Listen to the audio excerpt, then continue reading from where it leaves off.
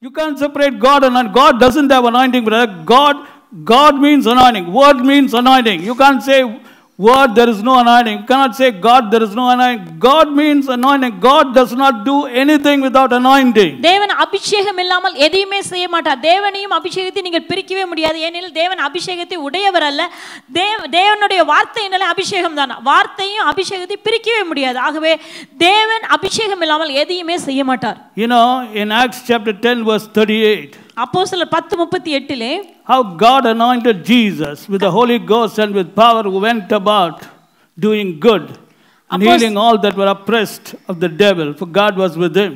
நசரேயனாகிய இயேசுவை தேவன் பரிசுத்த ஆவியினாலும் வல்லமையினாலும் அபிஷேகம் பண்ணினார். தேவன் அவருடனே கூட இருந்தபடியினாலே அவர் நன்மை செய்கிறவராயும் பிசாசின் வல்லமையில் அகப்பட்ட யாவரையும் குணமாக்குகிறவராயும் சுற்றி திரிந்தார். Now look at this. Jesus was somebody who didn't know any sin. இயேசு கிறிஸ்து பாவமே அறியாததான நபர். 2 Corinthians 5:21, who knew no sin. 2 கொரிந்தியர் 5:21 பார்க்கிறோம், பாவம் அறியாத அவர். That means Jesus didn't know sin. அப்படியானால் இயேசு கிறிஸ்து பாவமே அறியவில்லை. You ask Jesus what is sin? இயேசுவே நீங்கள் பாவம் என்றால் என்ன என்று கேட்டால், You say what is sin? ஆண்டவருக்கு தெரியாது. பாவமா?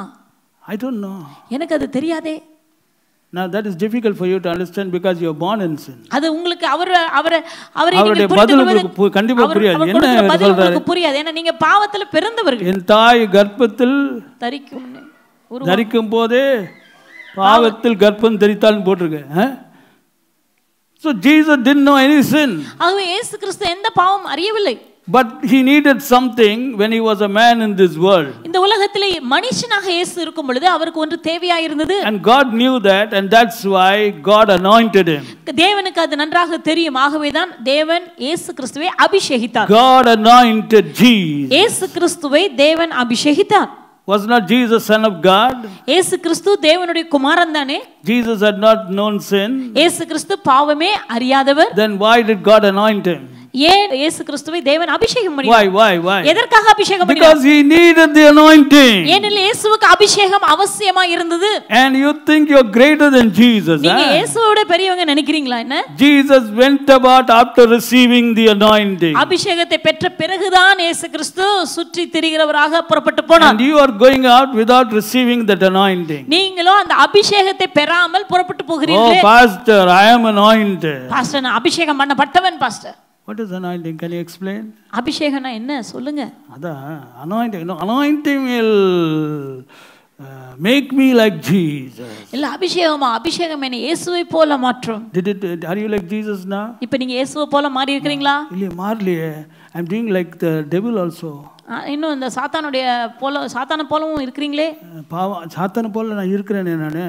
That thought is coming. அந்த எண்ணங்கள் வருகிறது. It is coming, pastor. Then what is happening? See, this is the problem. We still don't know what is anointing. அபிஷேகம் என்றால் என்ன என்பதை நாம் அறியாமல் இருக்கிறோம். We still don't know what are deeper level. எது ஆழமான இன்னும் நிலைமைகள் என்று அந்த நிலைகளை குறித்து அறியாமல் இருக்கிறோம். When the deeper level waters experience came upon the apostles, everybody knew that something was happening. அப்போஸ்தலர்கள் மேல் இந்த ஆழமான அனுபவங்கள் வந்தபோது அவர்கள் புரிந்து கொண்டார்கள், ஏதோ ஒன்று நடந்திருக்கிறது என்பதை அறிந்தார்கள். They found that the everything, the apostles were behaving differently. அப்போஸ்தலர் வித்தியாசமாக நடக்கிறதை மற்றவர்கள் பார்த்தார்கள். They thought these people were drunk. அவர்களை பார்த்தவர்கள் இவர்கள் குடித்து வெறித்திருக்கிறார்கள் என்று எண்ணினார்கள். All these people are drunk. When did they start drinking? எப்ப இவங்க குடிக்க ஆரம்பிச்சாங்கன்னா குடிச்சு வெறிச்சவங்கள மாதிரி இருக்காங்களே. Oh, something is making them to behave as if they are drunk. ஏனா குடிச்சவன் எப்படி நடப்பானோ அந்த மாதிரி இவங்க நடந்து கொள்ளுகிறார்களே. இது எப்ப நடந்து ஆயிற்று? So Peter had to rise up and say, this is not as you think, but this is that which was spoken by the prophet Joel. அப்பொழுதுதான் பேதுரு எழும்பி நின்று பேசினார், நீங்கள் நினைத்ததை போல இவர்கள் குடித்து வெறித்தவர்கள் அல்ல, இது யோவேல் தீர்க்கதரிசியினால் சொல்லப்பட்டதான காரியம் நடந்திருக்கிறது இப்பொழுது என்றார். This is that. இதுதான் அது. This is that. இதுதான் அது. This is that. இதுதான் அது. See, Acts 2:16, but this is that. இதுதான் அது என்றார். இதுதான் அது. This is that. இதுதான் அது. Deeper level experience. ஆழமான தண்ணீர்களின் அனுபவம்.